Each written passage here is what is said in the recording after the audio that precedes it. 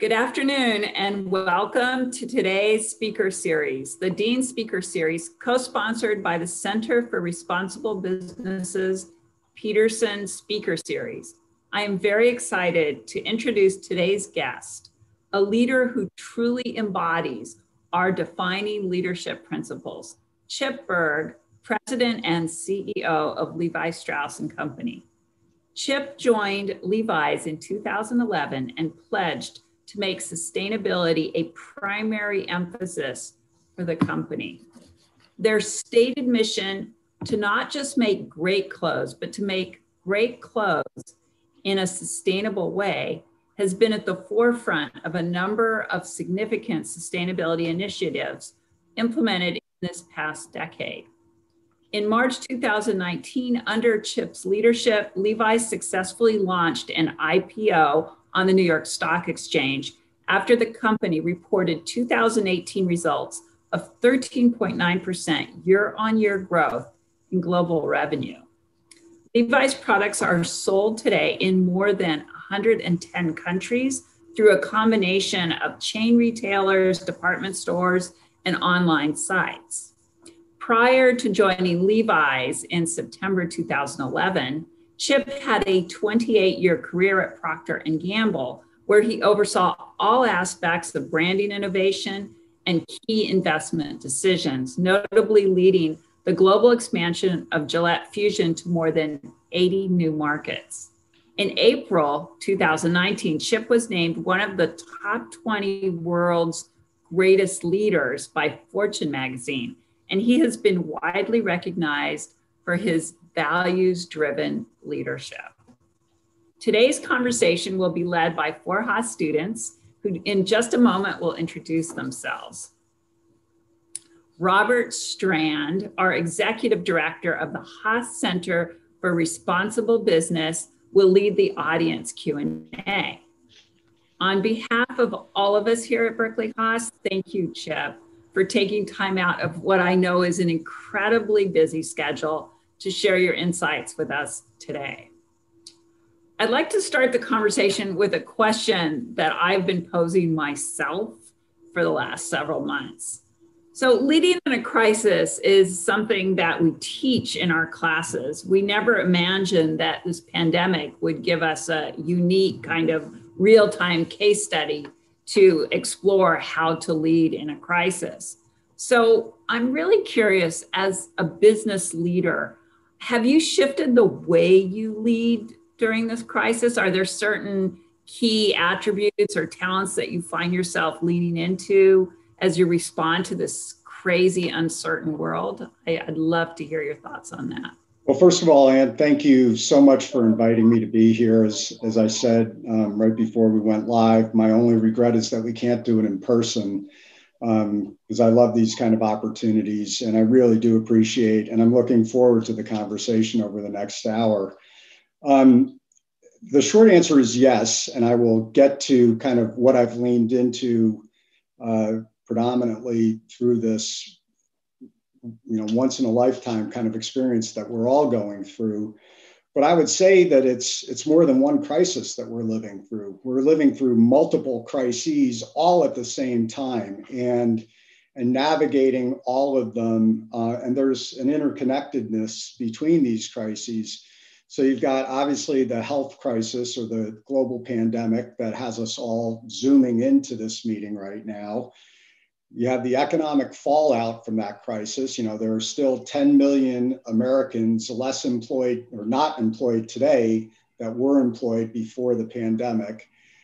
And then you have the racial and social justice crises, which have also emerged. And the health crisis has really shined a spotlight on the structural racism that exists in this country and the critical need for us to address some of these issues around equality. And all of this wrapped up, in a way that has us all experiencing life in a very, very different way. We're all zooming in from different parts of the globe right now, instead of being together in a classroom or an auditorium and being able to share, directly with one another. And the stress that's associated with that, especially, young parents who are trying to manage 2 or 3 kids zooming into school remotely. I mean, it's just, that's another crisis on top of it. And the potential impact that this could have predominantly on women is a big concern of mine as well, because a lot of this still falls on the woman as the primary driver of getting the kids to school. And so you have multiple crises happening at the same time. From a business standpoint, I would say that our focus has been, we had tremendous momentum and a lot of success leading up to this fiscal year. As you said, we took the company public. The whole Levi story over the last 9 years has been a turnaround story. We underperformed for more than a decade, and we've turned the company around. Levi's is back. It's a hot brand. We're number 1 around the world. We had a couple of years of double-digit growth leading to the IPO. And even in our first quarter of this past fiscal year, which for us is December, January, and February, we reported mid-single-digit levels of growth. And that was with a little bit of COVID impact in Asia.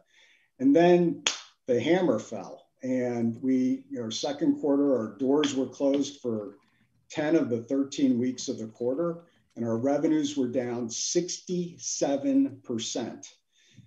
And I can honestly say I've never had to report revenue results that bad. And we lost over $200 million of profit that quarter. But when the pandemic really hit us, we made a commitment that we were going to emerge from the pandemic stronger. We might be a smaller company. We will be a smaller company because of the impact that this is having on our business, but we will emerge from it stronger. Our brands will be stronger. We will grow share through this, and we will change the shape of our P&L so that when our business does return to pre-COVID levels, which it will, we will be more profitable as a company. So we're really focused on that from a business standpoint. But from a leadership standpoint, I would say the big pivot for me has been to kind of really amp up my empathy muscles. I like to think I'm a pretty empathetic guy to begin with. I'm very approachable. I'm really reasonably down to earth. I miss being in the office and having hallway conversations or riding up in the elevator with folks and just having those spontaneous moments. But, this crisis really has created opportunities for me to listen more and really empathize with the unique situations that people find themselves in, and really trying to think through how to solve some of these issues for us as a company, for us as an organization, but even more broadly, the impact that we can make here in society. So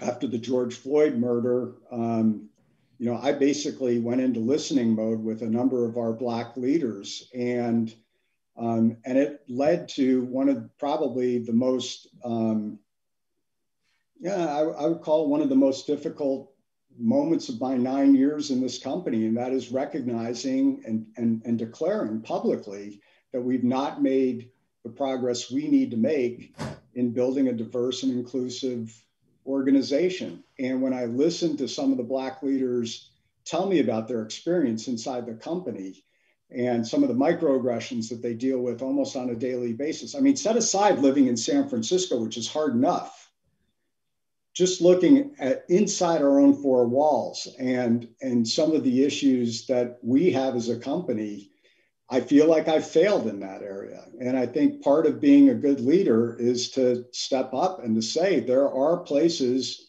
where I could have done better. And this is certainly one. When I joined the company, diversity and inclusion was really low on my list. The house was on fire. We needed to fix the house. And I thought the two were separate.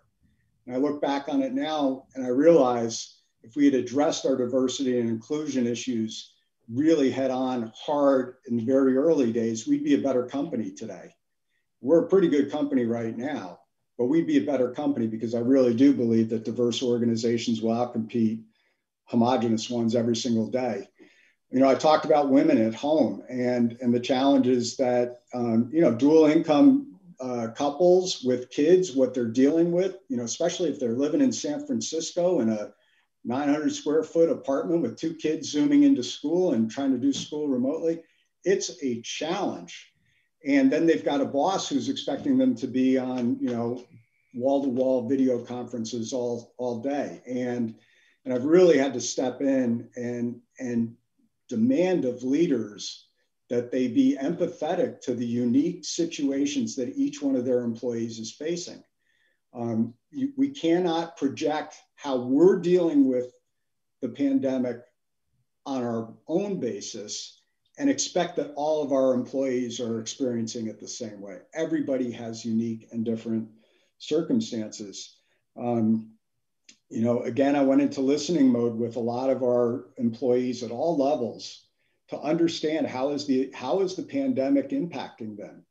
And I literally have had employees tell me that they've become depressed, that they've had to seek clinical help for depression. We've had an employee leave the company. She was a single mom with 3 kids, 2 kids zooming to school and a toddler. And she said, I'm failing as a mom. I'm failing at work. Something's got to give. And that's an easy choice. And so that's been the challenge as a leader. And we talk about the importance of stakeholder management. One of the most important stakeholders I believe I've got is our team, the people of this company. They are what has turned the company around. That's the team that has made this company what it is again. And that has been really, really hard too. I guess the last thing I would say, and then we can move on. I feel like I'm rambling here a little bit, but there's a lot to unpack in that question. The hardest decision I had to make during this pandemic was right in that second quarter when we saw our business falling off of a cliff. We're about a $6 billion going into this year. Our forecast or our plan for the year was to be a little bit more than $6 billion in sales. And there's a little bit of seasonality, but if you just straight line it, an average quarter is about $1.5 billion in sales. That second quarter, we did less than $500 million in sales. We lost $1 billion off of the top line in one quarter.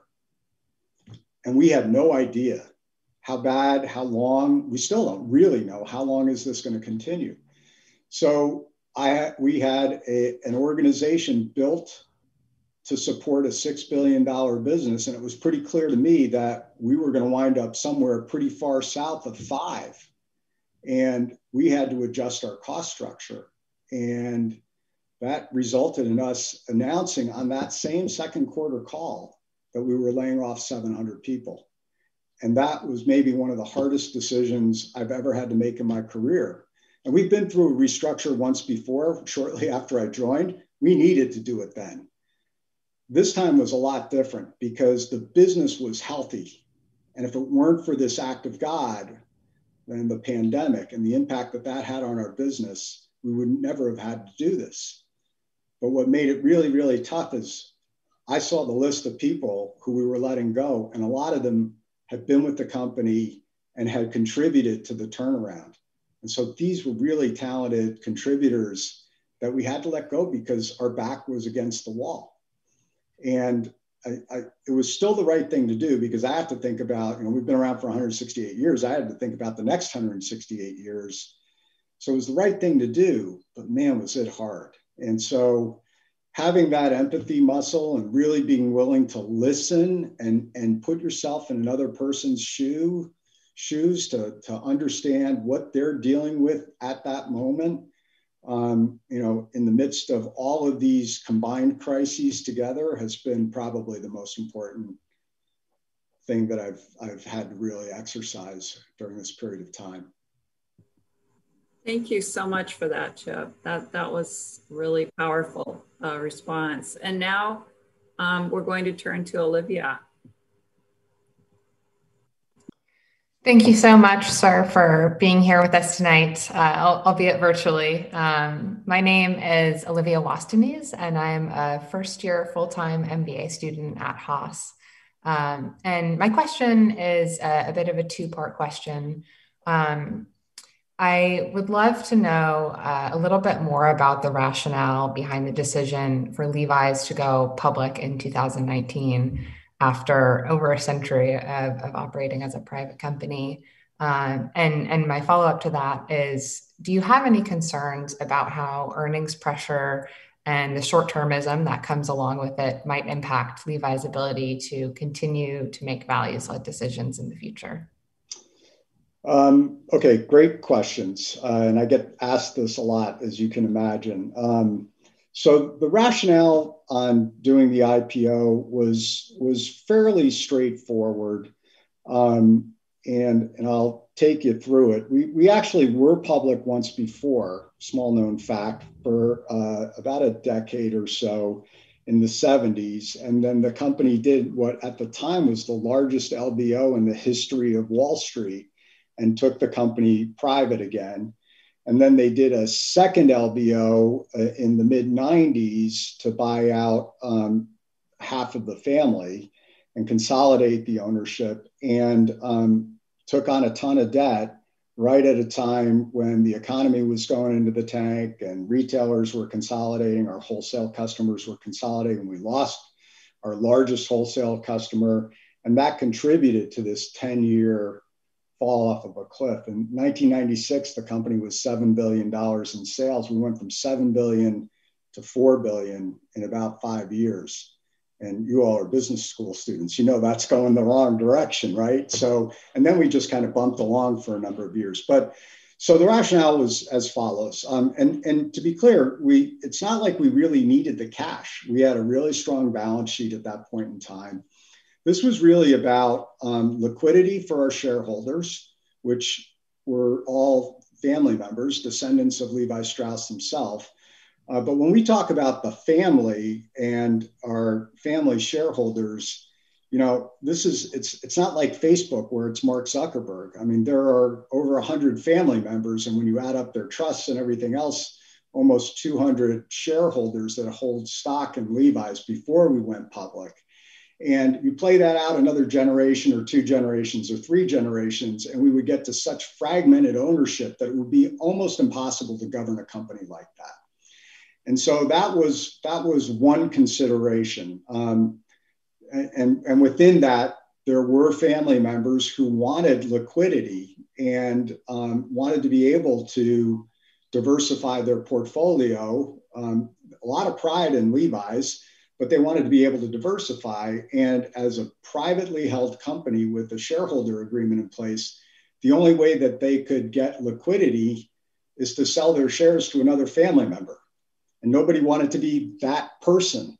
And so, you know, obviously the best way to get liquidity is to have a publicly traded vehicle. So that became another supporting reason to go public. The third reason was, you know, you want to go public when you've got a good story to tell. And we had an amazing story to tell because here we've got, you know, this company that at the time was 165 or 166 years old. We hit a real bad spot in the early 2000s. New CEO comes in, builds a new management team, turns the business around, a couple of years of double-digit growth, you know, and you know, promising kind of ongoing mid-single-digit levels of growth with profitable growth to go with that. Great shareholder return results in the past, and a guy who said, "I'm willing to stick around for a few more years." And you're not going to get those kind of, you know, it's like the moon and the stars all need to line up at the same time. So when you put the shareholder need for liquidity, this kind of, eventually it's almost inevitable, you're going to have to do something from a governance standpoint anyway, business results, and a management team that delivered those results saying, we're willing to stick around for a while longer. And so that was the rationale for why we went. And a lot of work went into it, obviously, you know, needing to make sure that we still, you know, really take care of our family shareholders. We went dual class. So the family has 10 votes for every share of stock that they own. Public investors only get 1 vote. So the family still has significant voting control over the company. And that's a really good thing. When we did the roadshow, we told investors, think of the family as long-term shareholders. That's what they are. They're most invested in making sure that this company continues to be successful and continues to operate the way we've always operated, values-led. So, which gets to the second question, or second part of your question. When we did our roadshow, so part of the whole IPO process is companies go out and they meet with prospective investors and, you know, kind of give their pitch and then get into a Q&A. And you get, it's 8 or 9 or 10 days of just wall-to-wall meetings facing the firing squad and just getting asked lots of hard questions by investors. But we made it really, really clear during our IPO that what got us to where we are is being a values-led company. And by, you know, doubling down on the things that make us who we are, we talked about our values, we talk about the investments that we've made in sustainability, we talk about some of the innovation that's come out of sustainability. And we basically, you know, I talked about the stand that we took on ending gun violence in this country, you know, a pretty polarizing place to be. And I said, if you don't have the appetite for that, we're not your kind of stock. Don't invest in us. And I do think, you know, at the end of the day, I'm not worried, at least as long as I'm CEO, I'm not worried about us ever compromising the long term for the short term.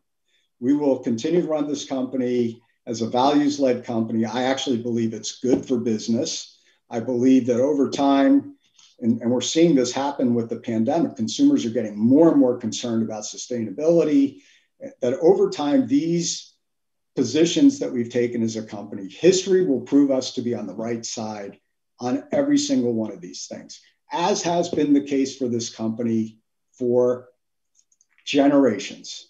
And that's kind of the bar that I set when we make the decisions that we make is, will history prove us to be on the right side of the issue over time? And I'm convinced that of all the stands and all the things that we stand for, that we've taken positions on, that we've invested in, history is going to prove us right. And look at the business results. They've been pretty good the last 10 years. So, and I think they'll continue to be good, setting aside the impact of the pandemic.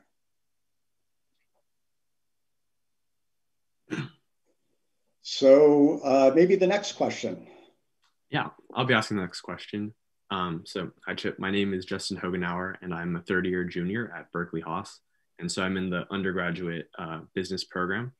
Oftentimes, as an undergraduate student at Haas and a cadet in Berkeley's Air Force ROTC program, I hear a lot about organizational culture.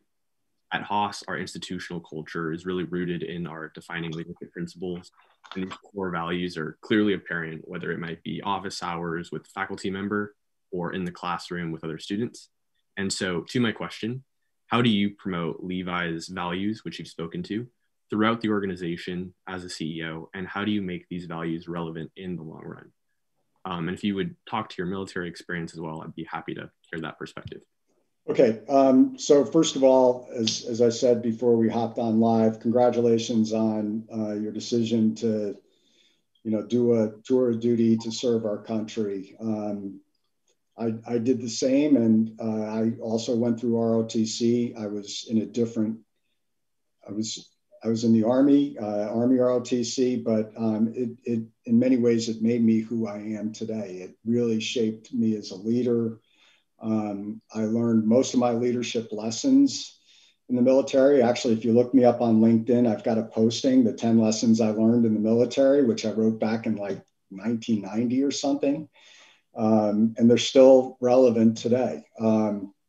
But you know, as a company, we talk about our 4 values of empathy, originality, integrity, and courage as something that is really, really near and dear to us, and that that these are what we expect of each other.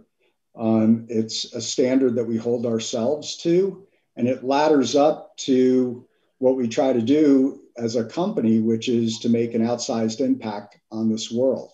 We talk about profits through principles. And we do have this virtual spiral that starts with our values and our commitment to doing the right thing. And I like to talk about doing the harder right over the easier wrong. And that feeds into the successes of our business, our ability to connect with consumers, and that just drives that virtual spiral, all the way. How do I drive it? Is really two things. One, where and how I spend my time. One of the things that I learned shortly after I became CEO is everybody knows what I'm doing, and where I spend my time. What meetings I call, what agenda items I have, drive focus inside the company, and it sends a signal to what's important. Where and how we make investments sends a signal. So an example of that, very early as the new CEO here, we made a decision to invest in moving our innovation center, which was in Çorlu, Turkey, which is halfway around the world. It's literally a planes, trains, and automobiles kind of trip. To get there, you fly into Istanbul, and then you get in a car and drive for 2.5 hours. And product development and innovation in the apparel industry, it's very tactile and it's iterative, and you're constantly tweaking patterns and things like that. And all of our designers and most of our merchants are sitting in San Francisco, yet our innovation center is over in Turkey. And so I made the decision to invest. It was just a couple of $1 million, but it was, for us at the time, we were highly levered. We had $2 billion of debt on our balance sheet. It was a big bet, but it was to send the signal about the importance of innovation, and importantly, innovation around sustainability. And what I said at the time was, here we are, we're sitting in San Francisco, which at that point in time, I used to talk about it as the northern tip of Silicon Valley. Now it's the heart of Silicon Valley. And we have access to all these brilliant, creative people in the Valley, but we can't tap into it because our innovation center is all the way in Turkey.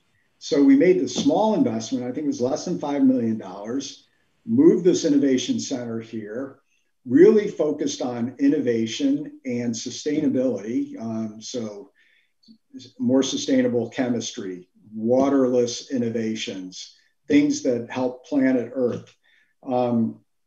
And we started attracting attention from other innovators in the Valley. And we wound up doing a project with Google. So we launched one of the very first wearable pieces of apparel. It was a trucker jacket where you could control your iPhone with the swipe of your sleeve. That wouldn't have happened if our innovation center was still over in Turkey. So, where and how I spend my time,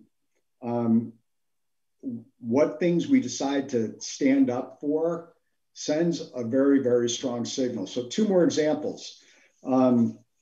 When our now exiting president was the new president, many of you will remember that within the first week, he put this immigration ban in place and basically banned immigration from 7 Muslim countries. We immediately took a position on that, but that was wrong. And, we were joined by a bunch of other companies. The headline the next day was Apple, Facebook, Google, and Levi's stand up against the immigration ban. Those other 3 have like $1 trillion market caps. We've got like $7 billion on a good day right now. And, but we punch way above our weight because we've got this consistent track record of not being afraid to speak up on something.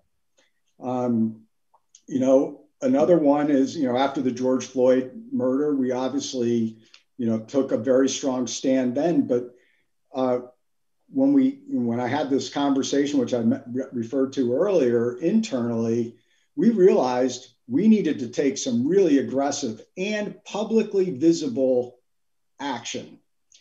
So we stepped up, we published our diversity data totally transparently, which in the aggregate in the US is okay. But when you strip out our retail business and our distribution centers in corporate headquarters, our diversity numbers are terrible. And we owned it. I owned it. It's a problem. We got to fix it. And so being transparent and communicating not just the fact that we've got an issue, but then we had a multi-step action plan that we put into place. And we were already starting to fulfill some of those action steps. So we're very, very committed to make progress. It's a big priority of mine. It's got to be driven from the top. And, that sent a really strong signal. So where and how I spend my time, where and how I invest, and the things that I use the platform. This is not about Chip Bergh. This is about the platform of the CEO of Levi, Strauss & Company, which is a very powerful platform. How I use that platform and what I choose to speak out on, which obviously is a team sport internally. We can talk about that a little bit, but that is how you build culture over time, and it sends a signal what's important. And that's kind of how we've done it over the last couple of years. Yeah, thank you for that insightful answer. Now Sure. Pass it over to Nicole for the next question. Thanks, Justin. And Chip, thank you so much for being here. My name is Nicole Austin Thomas. I'm a second-year MBA student at Haas. My question is a bit more zoomed in and actually really dovetails nicely into your definition of personal platform. Like many others, I'll be graduating into an uncertain and politically charged world, entering a large ingrained company and as an individual contributor. And I'd love to hear more about your perspective on how we can best chart a path to affect change. Awesome question. And it's one of the things that I love about the Haas School is the graduates of that school leave the school with this sense of burning purpose to make a difference in the world. And I think it is a huge differentiator for the school. And, so kudos to everybody who was involved in shaping that. And it's clear, knowing many Haas graduates, and we've got a bunch who work at the company, that they've been shaped by the experience at Haas. So, the first thing I would say, and this one sounds like it's already water under the bridge for you, but is choose where you join very, very carefully. I've been really, really lucky, if you think about it, since the time I graduated from college, which was now 41 years ago. I've only worked at 3 places. I've worked in the US Army, which has been around for about 250 years, Procter & Gamble, which has been around for about 185 years, and Levi Strauss, which has been around for coming up on 169 years. And, I would say they're not really companies, they're institutions.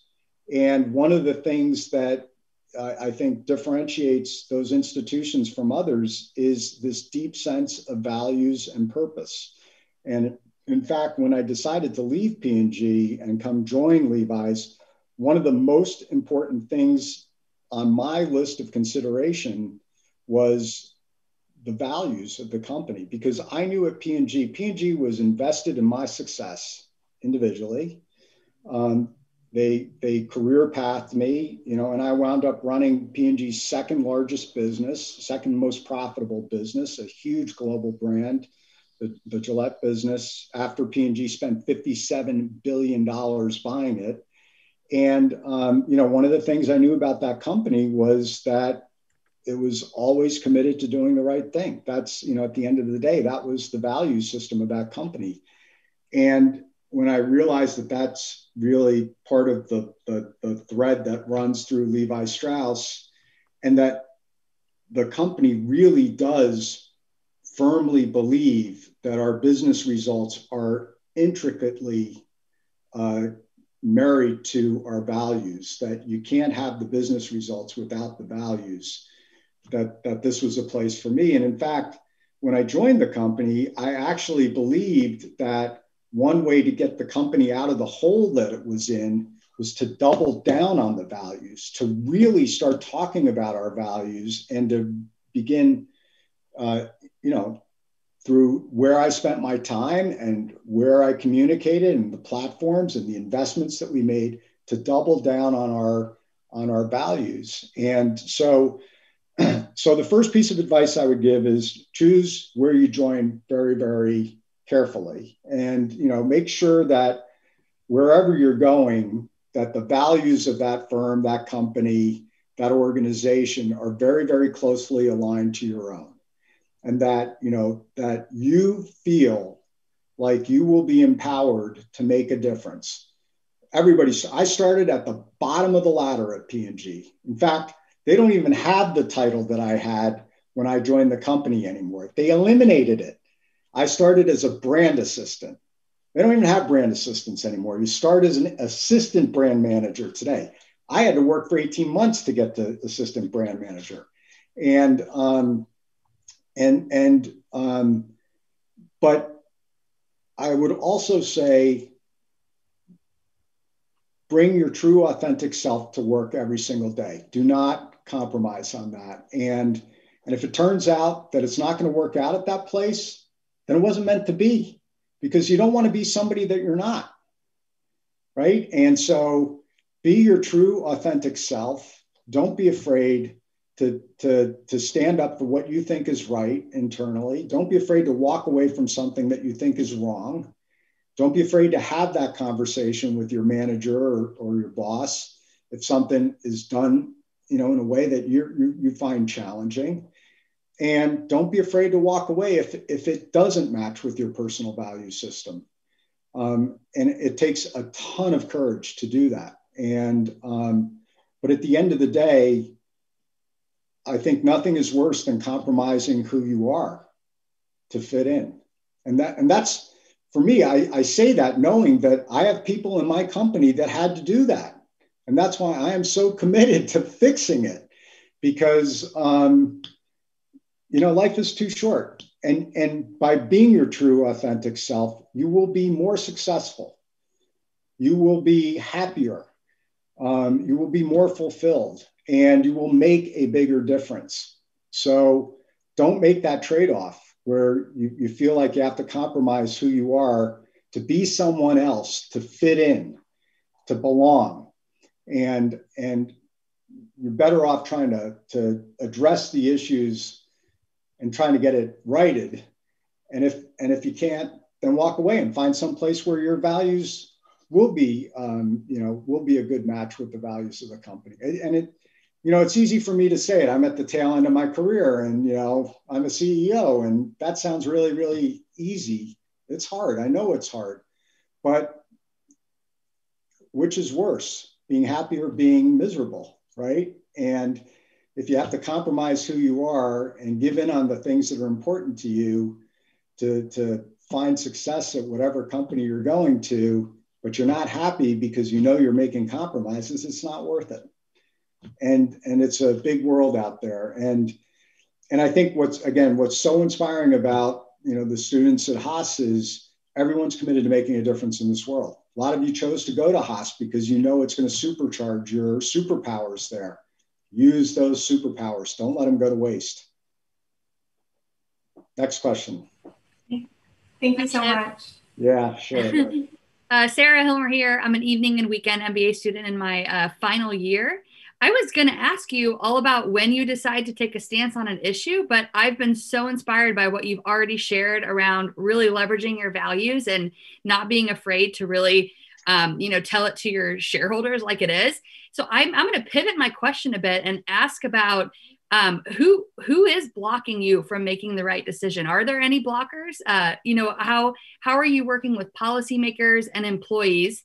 And what do you do if there's a case where maybe your values aren't aligned with their values? Yeah, it's a really good question. I am really blessed with a great team around me. Especially when it comes to policy matters, communication matters. I've got really a super strong team, and we do have debates about things, whether we go public or not go public on things, and where and how do we take a stand. I'm also lucky. I think I've probably earned this with 9 years of results, but I've got a great relationship with the board. I feel like I have full support of the board. And I feel like I have, very strong shareholder support, especially from the family members. I've done well for them, but I think they also really appreciate how I continue to drive the company and the company's values. So, I've got kind of the moon and stars all lining up there to help me. But at the same time, if you stand for everything, you stand for nothing. So we do have to pick our spots, right? We can't weigh in on everything. And there are some things where it's worth weighing in on, and there are some where it's clear that it's not. And then there are some that are tweeners, and those become tough conversations. But we do have a framework now that, I've worked with the board of directors so that I have a certain amount of flexibility to weigh in on something without needing to go check with everybody. Okay. So the framework is pretty simple. It's basically 3 big pillars: civic engagement. So under that right now, we've got, voting here in the United States is a big one, and we played a really significant role. I'm not taking credit for the voter turnout, but we had almost 2,000 companies sign up to give employees time off to vote on election day. And it represented more than 10 million employees. So voting falls into this pillar, and ending gun violence in this country falls under that pillar. The second big pillar is equality. And this is something this company has stood for a really long time. And there are several bullet points underneath that. That includes programs for racial justice, gender equality, LGBTQ equality, refugee programs, immigration rights falls under this too. So, it's kind of a big human rights almost kind of pillar, but wrapped around this notion of equality. And that's why, when I mentioned when Trump put the immigration ban in place, I didn't make a single phone call to the board. We just went and said, this is wrong. We're taking a stand against this. We signed an amicus brief. I mean, we were all in on taking a very strong position on this because it's a fundamental human right. And just because somebody happens to be Muslim, you can't close your borders to them, we felt. And then the third big pillar for us is in the area of sustainability, which is, so water, chemicals, now circular economy becoming a bigger and bigger thing. And we can talk about that. Those are all pre-established, predefined. If there's an issue and it falls into one of those buckets, we can go. And as I said, there are some where it's a clear, let's do this. There are some where it's a clear, let's not do this. And there are those, occasional ones that become tweeners, and we wind up debating it and deciding what to do. But that's, pretty much how we do it. And we do like to come back to our values and really check against, what have we done historically on this? And I do use this benchmark of how will history judge us on this? Were we on the right side of history? And that's actually one of the cool things about, I'm just looking at my watch here. That's one of the cool things about this company is, as I look back on the company's history, the company has always had this track record of being on the right side of history. One of the stories I love to tell is back in the early 1990s, the Boy Scouts banned gay troop leaders. The company pulled all funding from the Boy Scouts and took a very strong stand, because of our position on LGBTQ equality. And over the next week, this was still largely snail mail, the company had got over 100,000 letters and emails saying, I'm never buying Levi's again. I'm boycotting Levi's, never buying Levi's again. 98% of the letters were opposed to the stand that the company took. Now we look back at that and go like, oh my God, was that a no-brainer or what? You know, the Boy Scouts have dropped boy from the name. They're struggling to stay alive right now. And they allowed gay troop leaders quite some time ago now. So history was clearly on our side there, you know, or we were on the right side of history. And that really is part of the bar that I set for these different, you know, issues that we decide to weigh in on. So I hope that answered your question, Sarah. Yeah, thank you so much. Sure. Well, I'm Robert Strand, and I have the privilege to be the executive director of the Center for Responsible Business. And Chip, on behalf of all of us, it's just such a pleasure and privilege to have you. You mentioned Levi's being around an institution, 1853, I believe, and we are so pleased that Levi's has been a strong partner of this fine institution, the University of California, Berkeley, 1868. So we've got 151 years under our belt, and Levi's has been a partner for a long time. And of course, the Haas School of Business, it's in our name. And the Center for Responsible Business, where I'm at, you've been our longest partner. And I want to thank you very much for your partnership, Chip, and Anna Walker, our fine CRB Senior Advisory Board member. And of course, you're talking with many of our fine students here at the Center for Responsible Business. So I have the privilege then to draw some questions from the audience that have come in and posed to you, Chip. Are you ready? Let's go. All right. Question coming in here. What are some ways that Levi's has taken care of its workers at the bottom of the supply chain, specifically in factories in Asia? Has COVID-19 pushed you to rethink the global supply chain model? So it's a really good question. Most of the factories that make our product are third-party factories. We don't own them. We do still have two factories, one in Poland and one in South Africa. The one in South Africa is there because of import duties, making it impossible to import product in there. And there just isn't a quality third-party manufacturer there. So we do have employees who work in apparel factories in our two factories, but then most of our supply chain is with third-party manufacturers. And we've been very, very focused on the welfare, I would call it, of the apparel industry workers. And we have a program called Worker Wellbeing, which was started just before I joined the company. We started piloting in 5 countries in 5 different suppliers, developing programs with an unlikely marriage of NGOs on the ground, factory owners, and us kind of mediating. But the whole focus was in trying to understand what are the burning needs or burning issues of the mostly women, mostly young women who work in the apparel factories, cutting and sewing our product. And one of the things we learned is that the issues varied from one country to another. In one country, it might be women's health. In another country, it might be childcare. In another country, it might be financial literacy.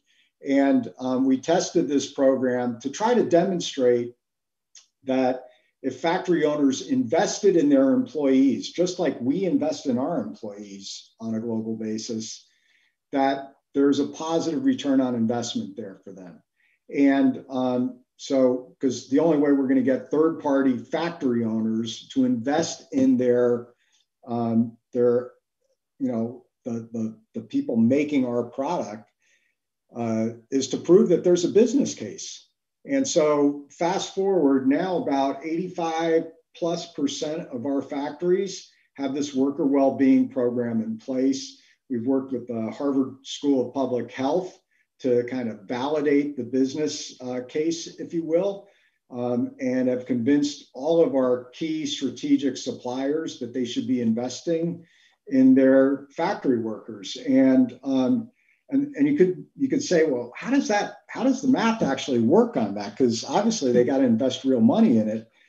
But if you think about it, I don't know how many people have actually seen an apparel factory, but in a big factory, you might have something the size of a football field or more. And it's basically an assembly line where the product is getting passed from station to station, and every worker has a specific function that they do. They might be installing the rivets on the 501. They might be sewing the pant legs together. So each person has a very specific job to do, and it is like like an assembly line. Well, if a woman has childcare issues and she can't go to work, all of a sudden that station is empty. And that's a problem if you're a factory owner and 20% of your employees don't show up someday.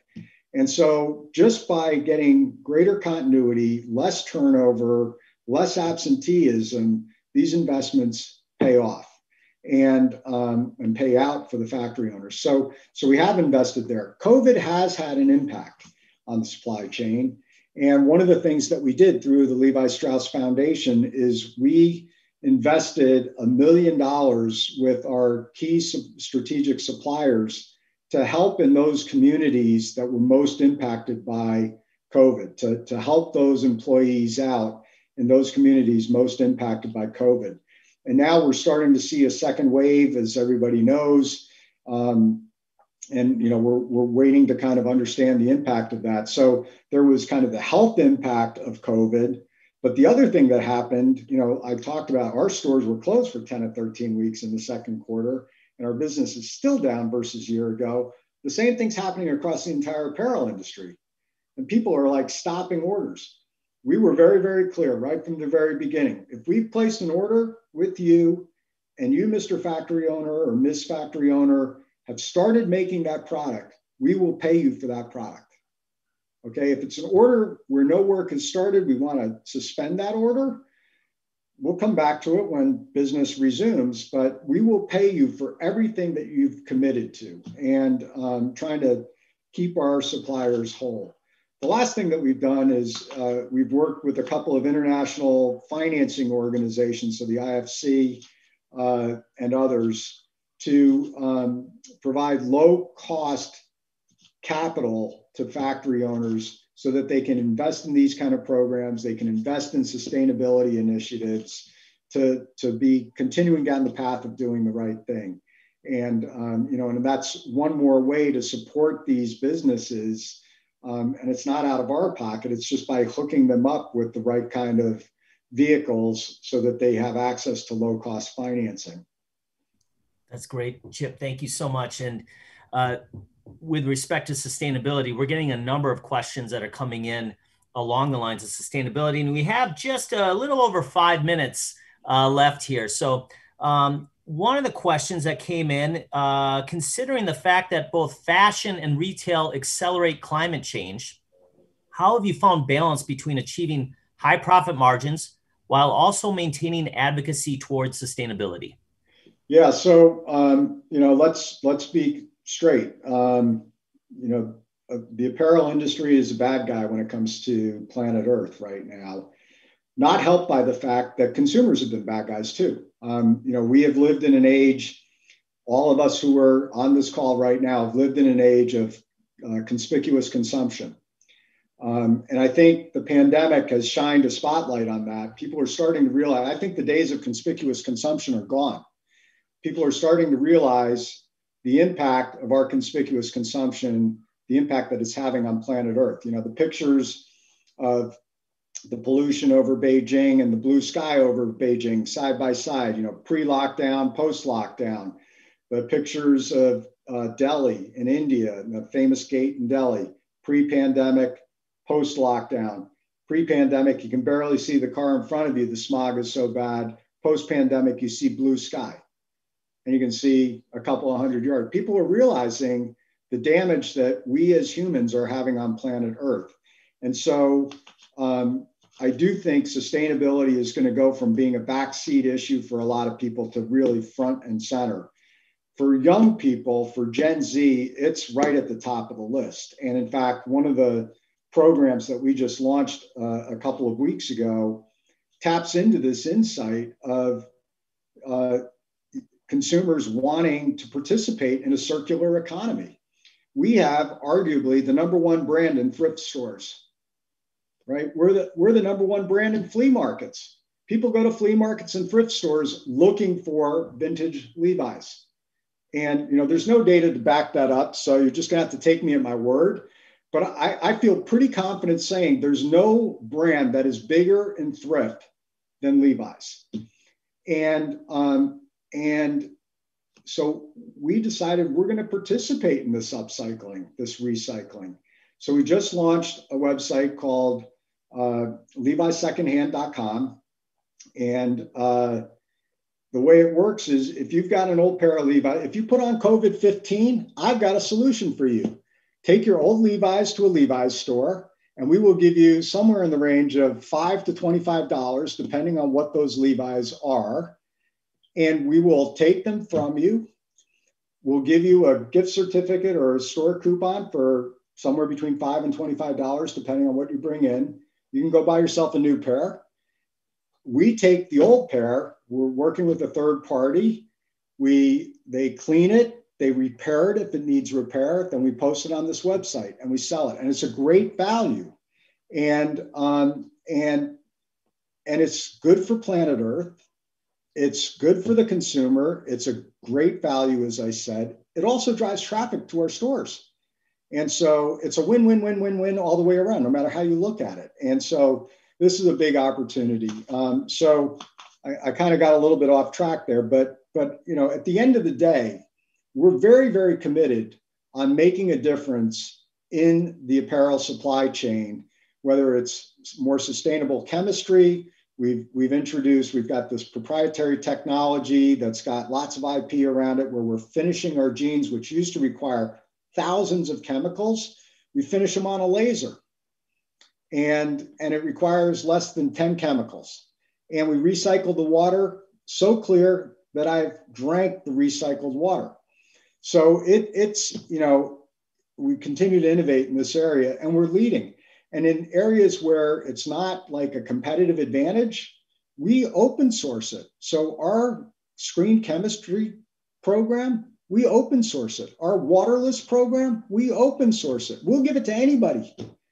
Our worker well-being program that I talked about, we open source it. So, it's not something we're going to build a competitive advantage around. It's just doing the right thing. And the more people that do it, the better off we're all going to be.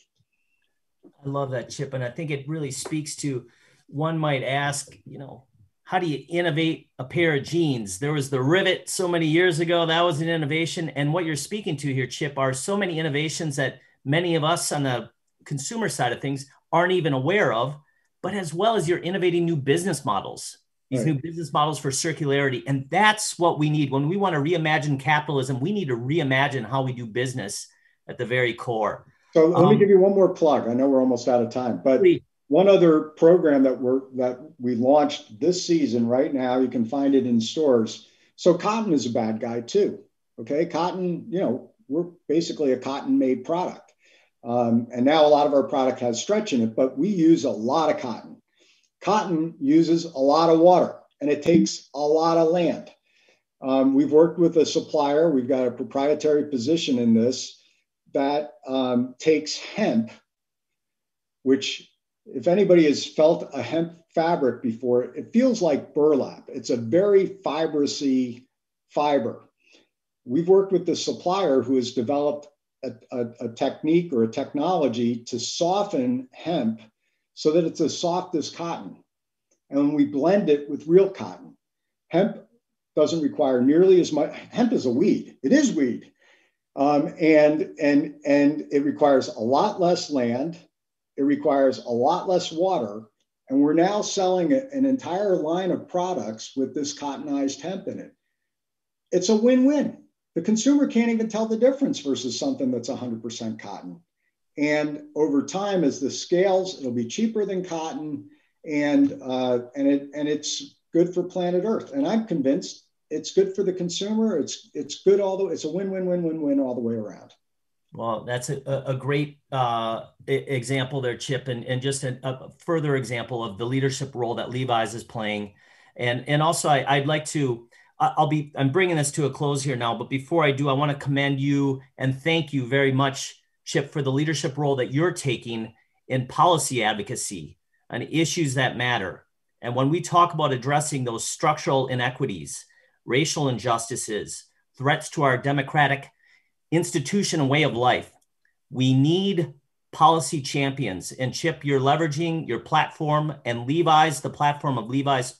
And on behalf of all of us, thank you so very much. So this brings us to a close here. On behalf of Dean Harrison and the Berkeley Haas Center for Responsible Business, I'd like to thank our student leaders, Nicole, Justin, Sarah, and Olivia, for your compelling questions and your engagement today. And a sincere UC Berkeley thanks to you, Chip, for taking the time to join us today for this joint Rudolph Peterson and Berkeley Haas Dean's Speaker Series. Your personal commitment to Levi Strauss values-driven leadership is a wonderful example of our Berkeley Haas defining leadership principles, how they can be brought to life in redefining business for a sustainable and equitable future. And with that, our event has come to an end. So thank you all so very much for joining us, and we hope that you have a safe and happy holiday season ahead. Goodbye, everyone.